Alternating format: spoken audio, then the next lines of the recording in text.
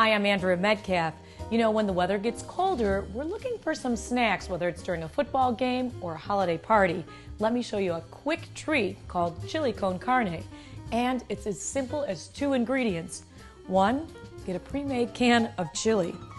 Dump it in the bowl. And then you'll need some cheese. I like cheddar and jack. And you can either use shredded or chop it up into fine bits. Drop it in, about 1 cup of cheese to about 1 can of chili. Now, let's go put it in the microwave after we mix it up a bit. Go ahead and put it in the microwave for about 2.5 to 3 minutes, depending on your microwave strength.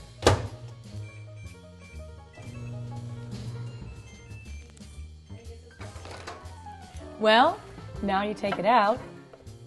Go ahead and give it a little bit of a stir. And let's go check it out with the chips. Okay, doesn't this look yummy? And quite honestly, yes, this is probably a bowl of 800 calories, but no one says you have to eat it by yourself. But you just might. Yum.